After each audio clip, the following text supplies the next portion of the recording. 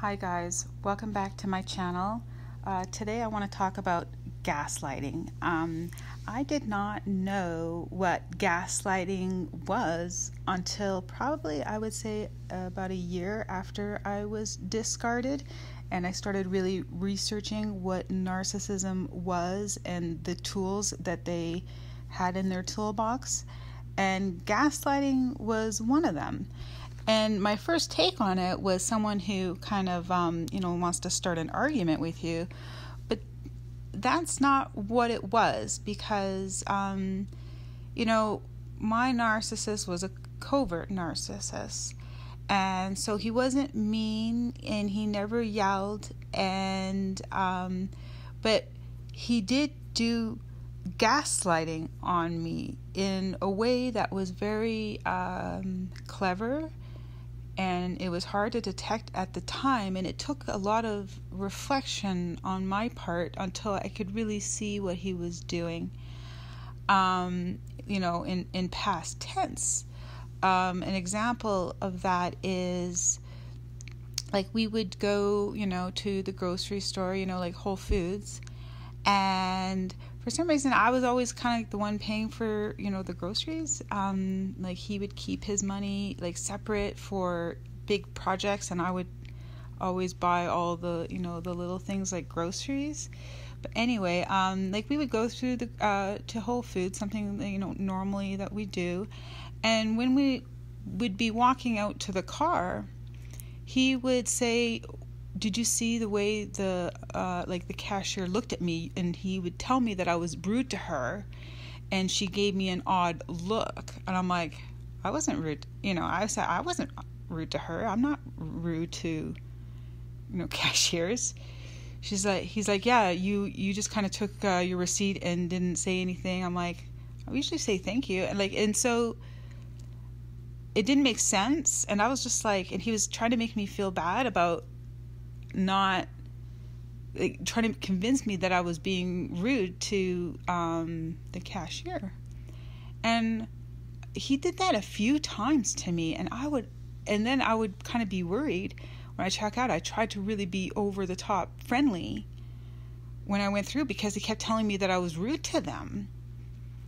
But that's an example of gaslighting. They're trying to make you feel not just that you're, things are at fault with you, but they're trying to make you seem like, you don't have a good grasp on what, you're doing in life, and they're trying to make you crazy in a way that they're trying to help you almost. And especially that's really what kind of, I think, the difference between a covert and an overt narcissist, or, the lesser and the greater, narcissist, is that the covert one will do always things like that and say that they're trying to help you. And I don't know if this is gaslighting, but like something else that happened, it was towards the end of our relationship, and I was really starting to feel bad about myself, and I had gained some weight. And I was always, very fit and very always active, and so it was really bothersome to me. So I was going to the gym a lot, but he would always be, he was, a vegan always, but he would eat such huge amounts of food, and all he wanted to do was, go to Chipotle and go to, all these restaurants that had huge volumes of food, and I'm just like, no, and he would make me kind of almost feel bad that I don't want to go have dinner with him. I'm like, well, girls can't eat this large amount of food, and it got to be just like a habit, almost trying to keep pace with as many meals as I could with him, and I was starting to gain weight. And then he would do things like he would go on his social media on his phone, and he would find, accounts of women that are like acrobats that are doing all these, fitness feats of like, being able to do these long handstands on different bars and like at the beach, like these women with these perfect bodies. And he kept on showing me his phone and showing me these accounts of all these girls. He's like, look at this, look what they're doing. You should follow them.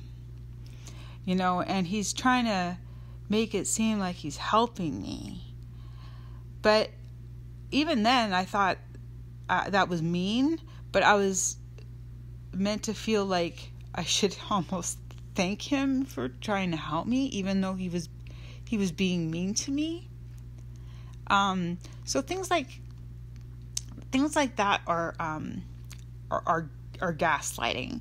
So you can't really tell that you're being gaslit sometimes, especially with a covert narcissist. While you're in that situation, you really it takes a long time to kind of reflect and see the damage that they did to you. Sorry, I don't mean to cry. And this is another reason why I don't really want to put my my face on these talks. But unfortunately I keep remembering like different scenarios like that, other things that he did to me that I was supposed to be grateful to him for always bringing to my attention and him trying to help me.